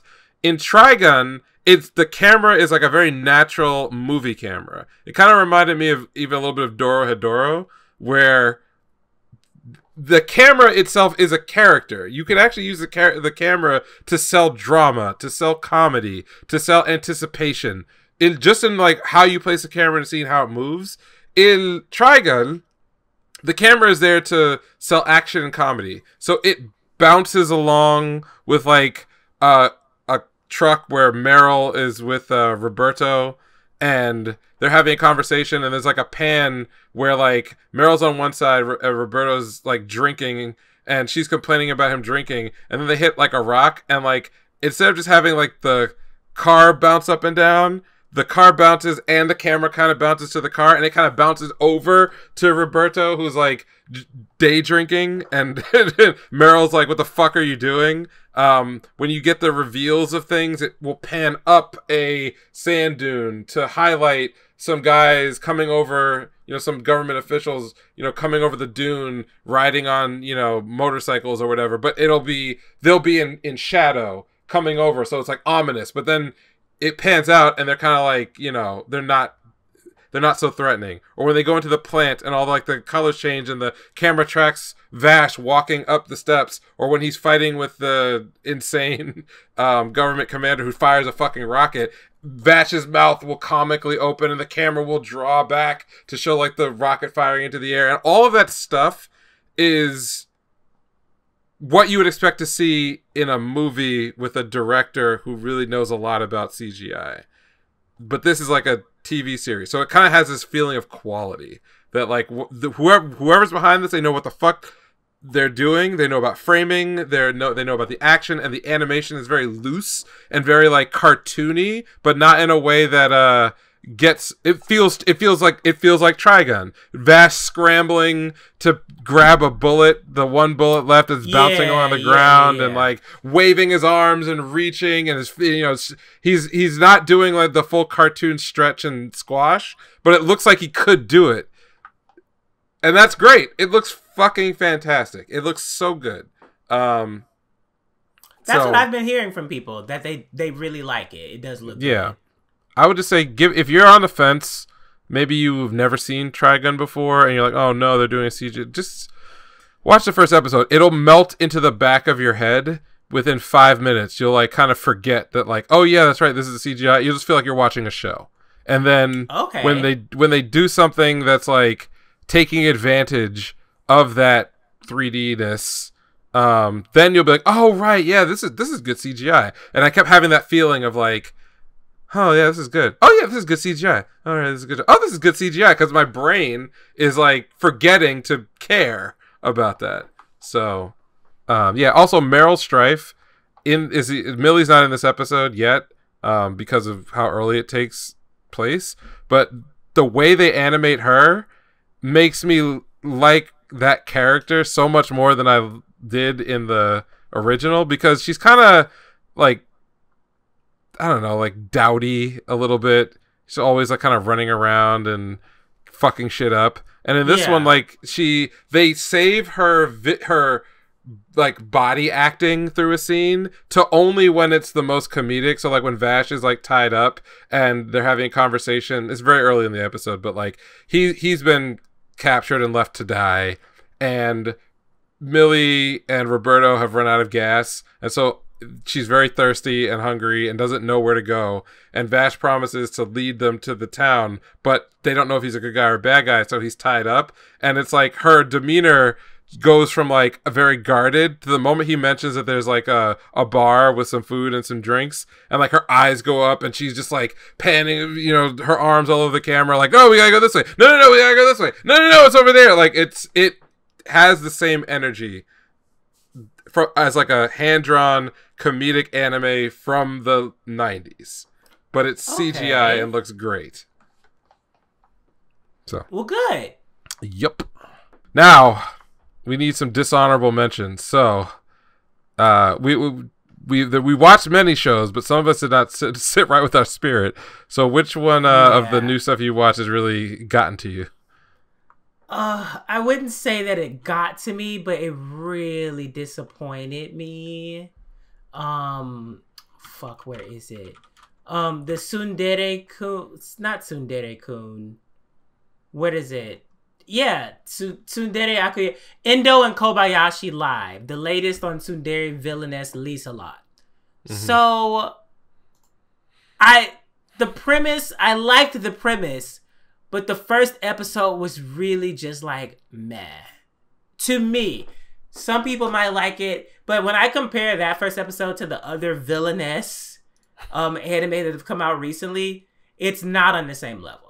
It's not giving, to me, what it needs to be giving for a first up for that. The premise is cute, but also I feel like it's going to take forever to go anywhere, because clearly the guy in the human world has a crush on the girl, and it's just like, dude, you're just doing this shit because she's into these otome games, or whatever, these, not otome games, but like, well, yeah, otome, it's an otome game. She's into these otome games, and so you're going along with it because you have a crush on her, and now, like, the guy can communicate with them back and forth, and they can change the story. The only thing that caught my eye that I was like, oh, maybe I want to come back to this, is that they're not the only ones that can influence the story, because they give a glimpse of someone else who also is like, oh, I can't wait to like talk to you again or something like that. And he looks as though like he's malicious. So it seems as though it's not just going to be them like goofing off. It seems like actual stakes will come into it, as far as, oh, we thought that, you know, we made things okay between them, but this is still going down the route where she dies.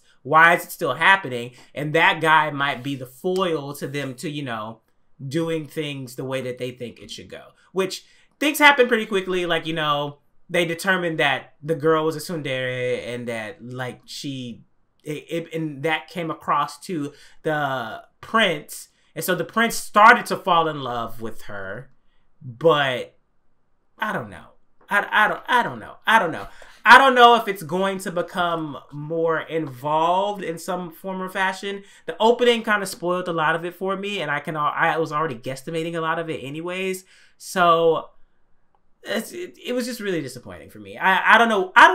Don't even know what I was. Actually, you know what? I was expecting something on the same level as Villainess Final Boss. That's what I was. I was expecting something that was like snap, snap, snap. Like move, get the point across, and like move on to the next arc, while also like expounding on all these characters simultaneously. And it really didn't do that. It kind of just opened up. They spent a little too much time in like the regular world as opposed to the game world. And then when we got into the game world, I was like, okay, like they didn't. The first interaction between the villainess and the prince in Villainess Final Boss was so palpable and just, wow, I hate that nigga. And in this, it's kind of just like, okay, so that happened. So what's next? Okay, cute. So it didn't do anything. Yeah, it didn't hit. It didn't hit. People clearly like it because I think community rating is like 7.72. So that's not a bad rating. A lot of stuff sits in the 7s anyways for the majority of the season. So that's not bad. I just don't know if it's for me. And yeah, that's my disappointment for now. I mean, I have a shit ton of more stuff to watch, so there might be a completely different one next week where I might come back and be like, I absolutely hated this other one actually. But yeah, I had to juggle because there were a couple that I just knew I wasn't going to be into, and saying something sucks versus saying to me like I didn't enjoy it versus something is like technically bad is a very hard like line to pull. Like I never want another X-Arm situation. Like I will kill myself if I have to be forced to watch anything like that ever again in my life. Like the shock of that episode being as bad as it was, and that series being so inept, I don't think I'll ever find anything as horrible as that. But there were some series that I gave the first episode a chance, and it just wasn't for me. I think the one I have like the least notes on is that I gave the Tale of Outcasts a try, only because in one of the trailers I watched, it seemed like it was kind of doing some supernatural shonen battle stuff. You know, like there were a bunch of characters throwing swords around and doing things. So I'm like, I'll give it a try.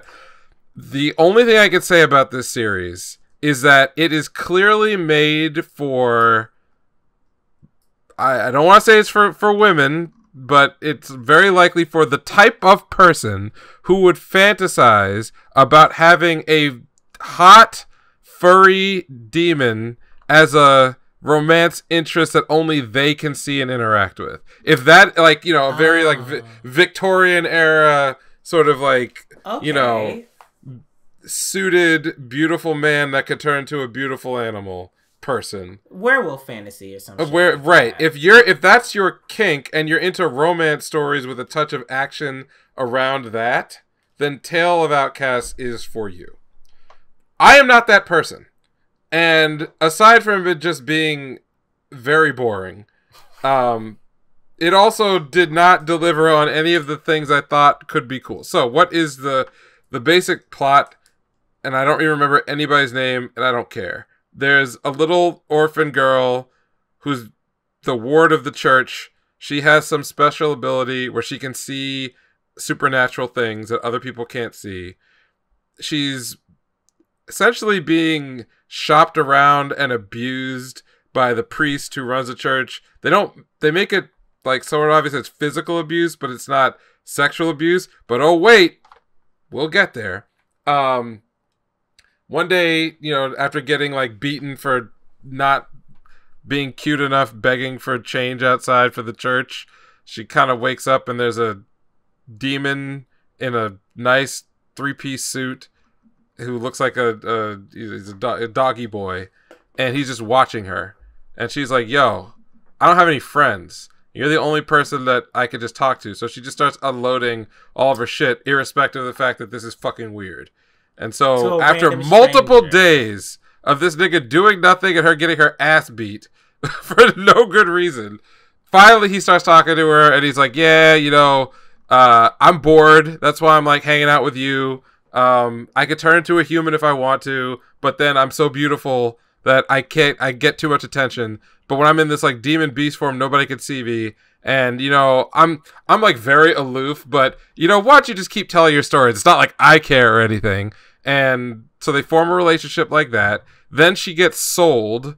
The priest sells her to a sadomasochistic child rapist with a hook for a hand, which is, like, the most on-the-nose evil bad guy thing that you could write up anywhere. For a hand.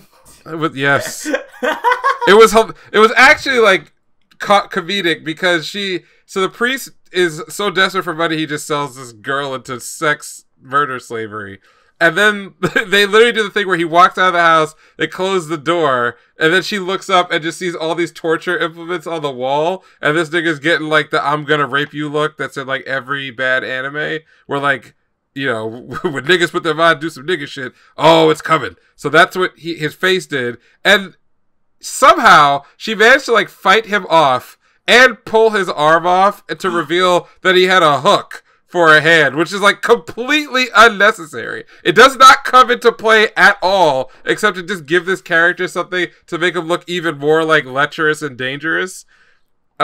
Chases her out to the girl gets chased out into the hallway, and at that point the demon shows up to protect her. He's like, you know, I finally decided that I do care about us being friends, or whatever the fuck it is. Oh my god. But the catch is that in this world, demons make contracts with people, but they can only make contracts where they take something important from the person. So normally it's like you sell your soul, you know, in which case you will turn into a horrible monster, but, like, you know, you get whatever the thing is that you really, the power you always wanted. He refused to, like, do this because he's just, like, a mopey asshole. So he had not, so he was the one demon who was, like, above the fray on that shit. And she had nothing of value to give him.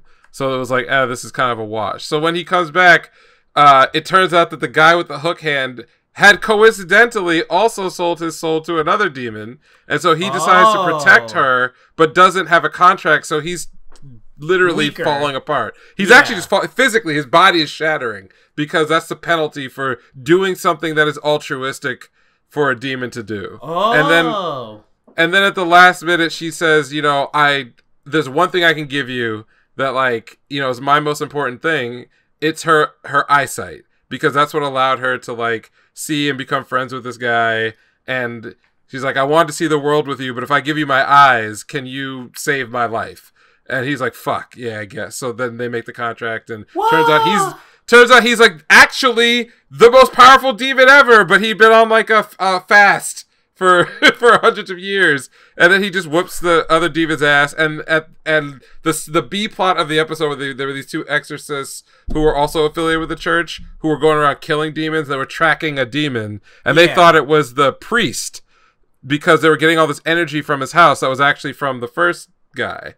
But it turned out that it was because there were all these, like, murders happening in the city, and they were like, oh, it's a demon that did this. So they assumed it was a lot of mistaken assumptions. But when they found out that the priest sold the girl into slavery, they beat the shit out of him and then went and ran to the house, which was already burning down from that demon fight, and the furry guys carrying the little girl away. And then that's, like, the end of the episode. And I'm, like, watching this, and I'm like, God, there's maybe some kind of a story inside of this that I could be remotely interested in. Blind now? Yeah, wow. But it's so fucking melodramatic, and, like, the animation is, like, really cheap.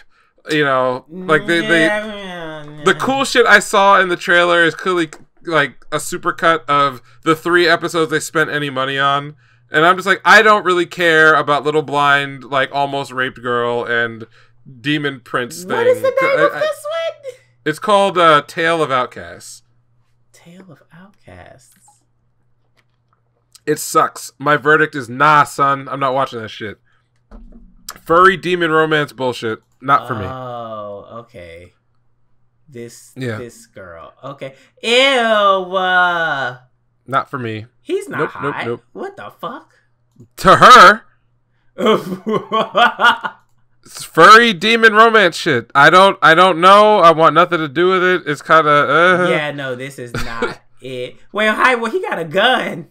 I don't know what the fuck is going on. It's a lot of ideas. I don't think any of them really. I'm surprised you watched that. I wouldn't have touched that shit. Listen, I was half paying attention. I couldn't. I was like, I cannot believe it. Like, I don't know what this shit is. There was some other stuff I watched that was like mid, but this one I think was just bad. Yeah. Like, definitively not good. Won't follow. Don't know why I watched it.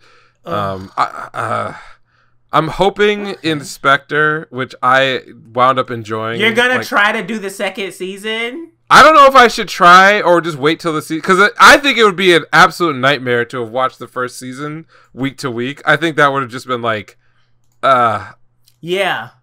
Also, I don't know if I could have done that. One. Yeah. So yeah, I did not like it, and it's for somebody else. It is not for me. And that's perfectly okay. So that's all we'll be doing for this week, because there's just too much shit. Like, and no, we can't do all that in one episode.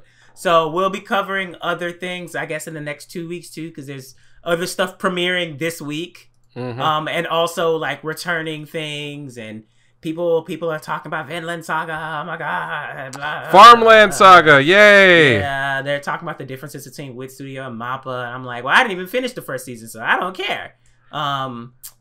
But yeah, it's a fantastic story. I think a lot of people who are expecting one thing are not going to get what they want, but it's absolutely amazing. I watched the first episode. We'll talk about it next week, but the first episode is all about the psychology of slavery from the point of view of a slave.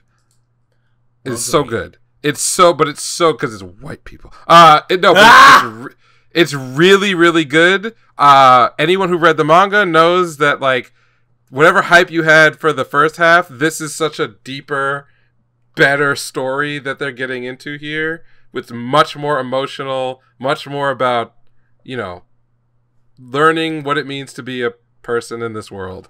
And so if you're ready for that, and you're ready to grow up and learn something, then you'll watch it and enjoy it. If you're like, how come Dolphin didn't kill anybody in the first 5 episodes? I'm here for murder and blood. Fuck you. Because that's not what this is. This is actual masterpiece writing. And if you not here for the prestige shit, then just go somewhere else. Well, they're gonna find out. They're gonna be mad. I think the only piece of news that I even care about is that Troika is having Aoki. I probably fucked it up. I don't know. Anyway, the director of Fate Zero, Aldino Zero, and Ray Creators, they have an original anime that they're about to announce at the end of this month. So I'm here for that. I'm ready. Whatever it's gonna be, I'm watching it. Did Troika also produce Tongue of the Evil? Am I misremembering that? Actually, you might be right. I don't know. Let me see. Tanya. Oh wait, Saga of Tanya the Evil Key Animation. Maybe it's Nut. Maybe it's NUT. I don't know. What else did Troika do that I'm remembering? Second, they weren't Key Animation. This is. I swear to God, I've heard that name in relation to a good series. I can't remember. Don't. Anime production. Whichever one says anime production is what they did. Don't even worry about it. I'm just. I'm going through the list now. No, I was just curious what else they had done. But no, I'm here for it. Give me more of anything that guy's touched, because I'll be damned if they were getting more original shit this year. Like, it is so necessary. And if it's a mecha, thank you, even more so. Y'all already got Aldino and Ray Creators. I mean, Ray Creators wasn't like fully mecha, but it was mecha, and it had a good chunk of mecha. There's a lot of mecha in Ray Creators. So, like, if you want to do a little dibble dabble with that too, I'll take it. But whatever it is, thank you so much for doing something else, because I'm with it. I have confidence in this team, and I'm already just thinking, okay, so Sawano is coming back. Maybe. Actually, I don't even know. That man is so busy and booked. I don't know. He can't compose for everything. But I feel like if they're gonna do another project similar to Aldino Zero, you gotta have Sawano come back. Like you gotta have the vocal tracks. You gotta have it on deck. But yeah, we'll see. That's the only news that I care about. There are two small things, but one is just hilarious to me. So Tokyo Revengers already has had some like live action shit that's been put together before, but they also are getting to new movies. I don't know if you've ever actually watched the live action for Tokyo Revengers, but when you watch or see anything from the live action version, it hammers home how fucking absurd the very concept of the manga and anime are, because these are supposed to be like 15-year-old kids, like 14, 15. Maybe I think like Mikey is like maybe 16 in the timeline of like the story, the main timeline, or whatever the early timeline is. Motherfucker. When you see the actors that they needed to get to cast this series, it's a fucking joke. All these niggas are like 30, okay? And they don't even look like kids. God. Like, in what universe are any of these motherfuckers high school students? Like, I'm looking at some of the like, even like the supporting cast shots, and I'm looking at this shit like, that is a 40-year-old man back there in a wig. These are not 15-year-olds. Like, what the fuck are you doing? Do the work. It's insane. It's something. It just shows you how stupid. Like, when you even look at the manga and like the shit that happens, you're like, there's no fucking way a 14-year-old is doing any of this shit with like tattoos all over their body. This nigga looks like he chain smokes like 80 packs a day. Like, I get that like Japanese people are short, but like, come on. I'm looking at faces, not bodies. These niggas' faces are old. All these niggas are old. Old. And the reason why is that if you actually got a bunch of age-appropriate actors to play these roles, it would just look ridiculous. Yeah. Everything would be utterly ridiculous. Like the tattoos. So small. The body frames. Yeah. Right. Like, nothing. This shit. Even the guy they got to play Takamichi. Like, look at this motherfucker. Just like, if anyone chance, go look at the actor who's playing him in the live action. Like, this shit is absurd. Ain't no way. That is a grown ass man. He looks like the wrestler Kazukuchi Okada, who is like in his he's like in his 30s, his mid 30s. That's not a 14-year-old. It is not. Boy. So that's one thing. It's weird and annoying. The other thing is that I cannot wait for the Slam Dunk movie to make it over here. I cannot wait. Slam Dunk movie? Yes. It's been out for about a month and a half in Japan. Cannot wait. Cannot wait. This does not look like a teenager. Oh my god. I mean, them niggas, that don't make no sense. But are you talking about the you're talking about the Tokyo Revengers? Yeah. Yeah. No. That's kind of also a similar problem with like a lot of sports anime, except for the fact that at least in the United States, I've watched plenty of high school sports. And I will be honest with you, there are places where some niggas look like they are middle-aged men. Oh, no, you know what? I've been seeing that. A lot of these, like, 18, 19-year-olds, they look like they're in their 30s already. I saw a 15-year-old that was playing I think he was playing for some, like, high school basketball team in California. Bro, if you had told me that this guy was a clean 29, that he was like a fucking G League veteran, like someone who'd been in that system for 10 years, I would have been like, okay, you got me. Because he had this 15 had a full fucking mustache. And he's probably like going on like 6'5". He's going to keep growing. He still had a couple more years to grow. So he's probably going to turn out to be like 6'7" when all's said and done. I saw this motherfucker, and I'm like, let this baby... Oh, wait, like, basketball, not football. Yeah, basketball. Like, isn't that bad? Okay. Yeah. No. Like, this child, and it is a child, looks like a grown-ass man. Like, straight up. 6'5" at 14? He's 15 years old. He is 6'5". Oh my god, it's gonna get to the point where like his joints are gonna start aching and shit. I mean, anyone who gets over 7 feet will have that. I think he'll probably only grow another couple inches. Okay. But I mean, I don't know. But still, I saw this kid play. And when you see him from like down the court, you're like, oh, okay. Yeah, he looks like a basketball player. He's really tall. And that part sticks out. Then you see this motherfucker up close, and you're like, that ain't no motherfucking mustache. Ain't no fucking way. Oh, he has like a baby face, but he's got a fucking mustache. Of course. Oh my god. Okay.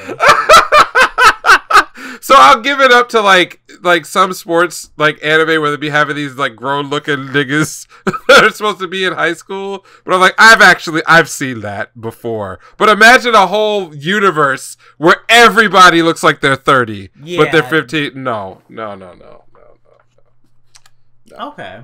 So I'm looking forward to Slam Dunk coming over because I feel like all these Kuroko Basket like Zoomers, they don't know what a real basketball anime is like, and apparently this movie is the shit. So I hope they remake that. Give me a TV remake of Slam Dunk. Woo! Woo! Of Slam Dunk? Slam Dunk! Yeah, I mean, Takehiko Inoue is still, like, producing, like, manga. He's still writing Vagabond. Like, Slam Dunk is a kind of franchise that you could very easily, like, update to, like, any time period as long as they're playing basketball. Oh. So I think it would be fucking sick. Slam Dunk is just one of my favorite sports manga of all time. But whatevs. So yeah, that's about it for me. Oh, okay. Then I guess what else is there? Oh yeah, recommendations. Do you have anything you've been reading, watching, playing? It's a great question. Not anything new. Okay. I did catch up to maybe two or 3 months ago I mentioned Lag, which is a manhwa, which is like a death game reincarnator loop type story. Yeah. Very, very like grounded and brutal. It's not like your, pretty boy. I revived with all the top max skills and now I'm gonna build a harem. Like, it's not one of those where he keeps going in and like people dying left and right and things. Yeah, it's fucking brutal. All of it. He's constantly getting like betrayed, backstabbed. All of the people that like there's only been, as far as we're maybe like almost 60 chapters deep, and there's been exactly like one character that he met about halfway through that still has not died yet. Everyone else that you thought was going to be like a main supporter character has been killed off, and they get killed off in like sometimes horrible, like brutal, slow ways. Other times it's like, oh, he turned his head the wrong way and something just cut somebody's neck, or it's just like incidental shit. And it's like, well, guess that one's gone. All right, what's next? So so I caught up on that, which I had not read for like a few months when we talked about it, and it was like awesome. Also, I caught up more on Peerless Dad, which is like I've been ignoring that. Yeah. I've been ignoring that series forever because it's related to Red Storm, which I loved. But like when I tried to get into it, I just didn't understand the vibe that it was going for, because I'm not a big fan of like Murim stories, the ones that take place in like sort of feudal China-esque worlds, where it's all about like, kung fu fighting rather than other stuff. I was not into that. But like Peerless Dad is so good because it's about a dad. So the dad part actually is what got me started, and then like the shonen power-up bullshit and martial arts is actually what has kept me going, because a great story. So I was probably behind by a few months on that one. Caught up there. And then video game wise, I've been playing a ton of Vampire Survivor, which is surprising me because I was like, I'm not gonna play a game like a mobile game. I've seen some streamers playing that. Yeah. It's a reverse bullet hell game is the best way I can describe it. But it's a lot of the guy who made it. It was principally coded by one dude. And his history is that he came out of like mobile slot games. So he was like a designer engineer of like slots, and he's like, I want to make like actual video games. So like you get addicted so quickly because it's got all of the visual dopamine hitting slot machine like aspects to it. But it's not it's like an $8 game or $4 game. You just buy it and play it. But like it's so cleverly designed in that way, and it's also like it's a little procedural, and you do like 30-minute runs in this game, and like once you figure out how it works, it is so addictive to want to keep going back in and going back in and going back in. So played a lot of Vampire Survivor in the last week or so and enjoyed it. Cool. I haven't been playing anything because I've just been editing. God damn it. But I beat Chained Echoes, and the ending is definitely something. Now I understand why so many people were arguing about the ending. I get it now. It's ambiguous. It's something. It's something. I liked it. I liked it because there's definitely like a little twist at the end where it's like, ooh, what? Wait, what? What are we doing? It definitely leaves things open for a sequel. Like, absolutely, like, sequel is super possible. And the thing I really enjoyed about the game was finding all the little, like, books and letters on the side talking about the rest of the world. That, like, because the whole game takes place on Volandis. But there's like a whole other continent that you're like next to. And then there's like a northern continent that only the shores are accessible. Beyond the shores, no one can access the continent for some reason. So yeah, there's like the lore is already being established so much where I'm like, you can do another game, you can do a prequel. Like, you have a lot to work with this. I love the character writing in that game. Yeah. The character writing is so strong. Well, the ending is gonna be something. Cause it tricked my ass. I was like, what? Okay. This is what we doing? Cool. Especially with the characters themselves. Like, everyone gets like a little like send-off note on what they're doing after this jump. Cool. So it's not just this is only about Glenn and Lynn, and these are the only two that matter. It's like, no, everyone, you know what everyone else is going to be doing right after. Huh? That's who I care about, though. Who, Glenn? Glenn and Lenny, yeah. Oh, well, yeah, you gonna get something. You're gonna get something. Good. Yeah, I really enjoyed. And there are a lot of twists. I don't even know where you're at right now, but there are a lot of twists, especially with like the meaning of the game and like the chained echo. And let me not say that because that'd be a spoiler. But like the chained echoes, like meaning and how it relates to that shit. Great. And the pact. Oh man, like there's so much potential for the game to keep going, especially with so much stuff that was said in the epilogue scenes. Like they were dropping shit in the epilogue scenes about, oh yeah, you didn't finish explaining that, or wait, where'd you come from, or wait, weren't you just here and then you were, and then wait, and then you okay, cool. I'm ready. So another game, great, because you should do it. I mean, I think he's gonna, after how successful this one is, I think he's probably gonna get like a shit ton of support. Because didn't the same thing kind of happen to the Stardew Valley guy? Yeah, like, literally, yeah. Yeah, he did it by himself, and then he just got picked. Does he work for a studio, or he's independent but has like support? Is that what that is? I don't know what it's like for the Stardew Valley guy, because like I bought Stardew Valley on like every platform. I just never played it like much.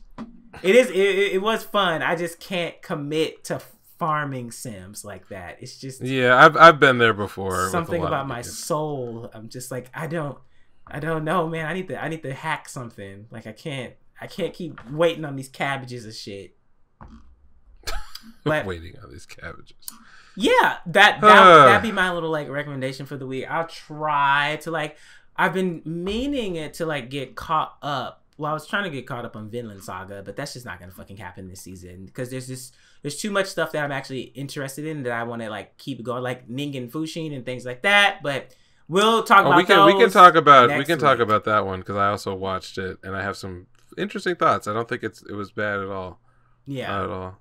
But we can talk about that one and fuck what the fuck else is coming? Oh, the Ars Nova, not Ars Nova, the Apocalypse one with the snow. That one's coming out this week. Yeah.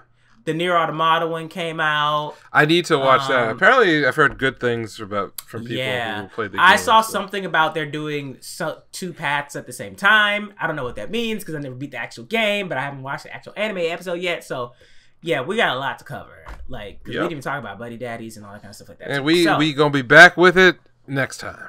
Yes. So, if you haven't already, go ahead, comment down below, let us know what you thought of the episode, and also let us know what you're watching and whether you enjoyed it or you didn't enjoy it, because pretty much the majority of the things between the two of us we're gonna watch. Like I'm watching the romance stuff. I just didn't say much about the romance stuff this week because it's a lot of it, so that'll be covered eventually. But let us know what you thought, especially if you see it in a short or this or something on YouTube, etc. But you can follow us on Twitter, anime_savants. That one is, you'll get the quickest response there because that's where notifications go primarily. And then just regular Anime Savants on YouTube, Instagram, TikTok, and your podcast platform of choice.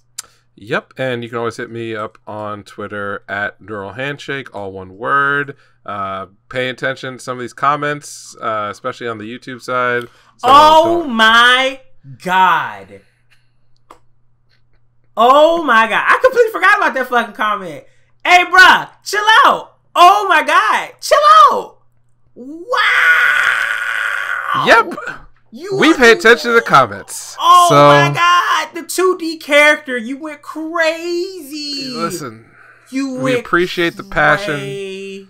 Crazy over Rudy. Not exactly what we were trying to say, but listen. Wow. The passion was all there. It's not our fault that you have selective hearing. So you can always go back in the video and check it out. I mean, see what we had to say about it.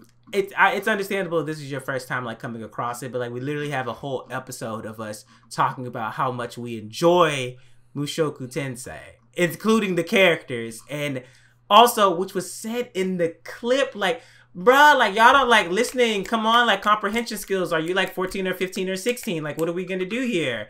But we literally said we enjoy the journey, even though we recognize that he's still a piece of shit, because that's what the show is about. It's about his journey. So, yeah. Oh my God. I'm gonna let you know, I didn't read the Bleach stuff. I stopped at the Bleach part because I was just I don't even want to. After this first part, I don't even want to know what you guys say about Bleach. I don't even want to know what you guys say about Bleach. But it's all good. Like I said, appreciate the passion. Yeah. But yeah. We could listen a little harder and maybe avoid such I wouldn't even recommend touching the grass. You need to lick the grass. But that's just me though. So listen, it's all good. Yeah. Okay. We will catch you next week. All right. Bye. Peace out.